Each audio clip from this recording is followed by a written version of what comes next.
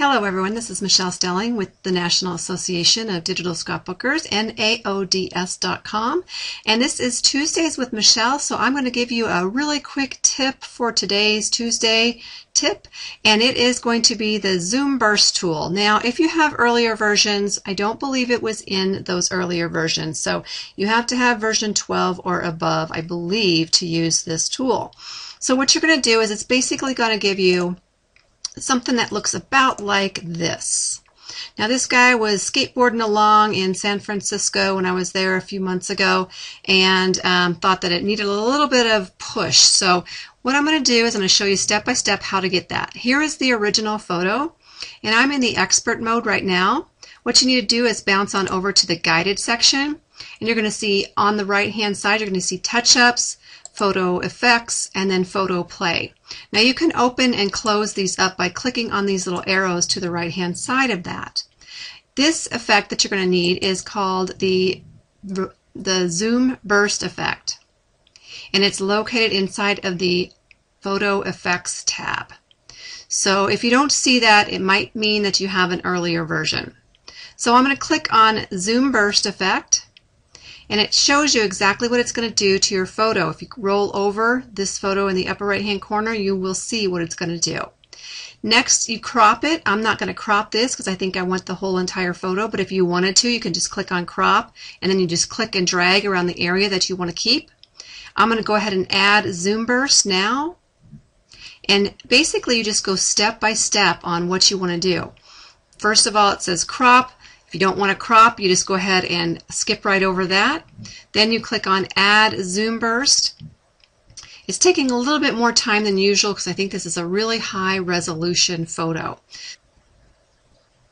Okay, there's my Zoom Burst effect. Now, we want to make sure that we can focus on the skateboarder, so we need to click on Add Focus Area in the bottom right hand corner, and then what you need to do is click and drag the area that you want to be in focus. So I need that skateboard to be in focus too, because if you don't see that skateboard, people are going to say, well, I don't get it. That's not really, doesn't make sense to me. So I'm going to click down here and make sure that I go and get that skateboard in focus. And you kind of have to play around with it just a little bit too. So that looks okay. And I'm going to click on Done to go ahead and apply it. And there you have the Zoom Burst effect. Now this just works pretty good with most things that you want to make look like there's action involved.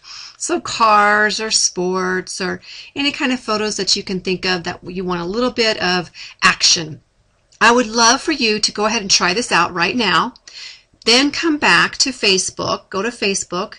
If you are watching this from YouTube, just go to facebook.com/learnphotoediting. and go to find out my post, and go ahead and post it in the comments below the photo that you used this Zoom Burst effect with. I would love to see everybody's samples. You can also post your website if you have a business, if it's scrapbook related or not. That's always fun too. So be sure to like, share, and comment below. If you're interested in becoming a member, let me show you what the membership area looks like real quick for those of you who need to know. What you can do is you can go into the login area once you are a member, and then you punch in your username and password. And the password's kind of funky, so you might have to copy and paste it. If you just become a member, it's kind of a funky password.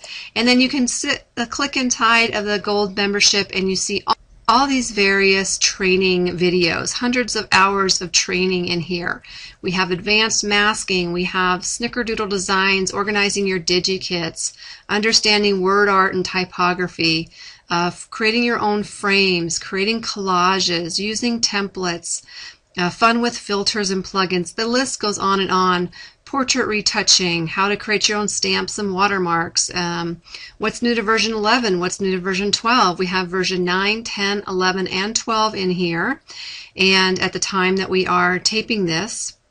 And we have different collages. We have all the Tuesdays with Michelle archived. We have a bunch of downloadables as well. So take a look at that. If you are a member, make sure you go to our site to check out when our next and upcoming members only class is going to be held. And it's NAODS.com. And then you just click on where it says members only classes. and that will give you the lineup of the next few weeks. So all of these classes will be coming up soon if you're watching this at the time of the taping, which some of you may, and some of you may be watching this a little bit later, so it kind of depends on the timing. Again, this is Michelle Stelling with the National Association of Digital Scrapbookers. Thanks for joining me, and I hope to see you next time. Bye-bye.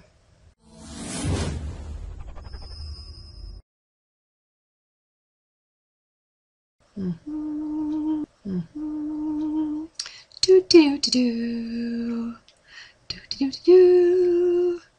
Yes, my son has a baseball game here shortly, and that's why I have my baseball attire on. Yes, it's taking a lot longer than I thought. Do do do do, and my dog's about to start barking, so let's get the show on the road.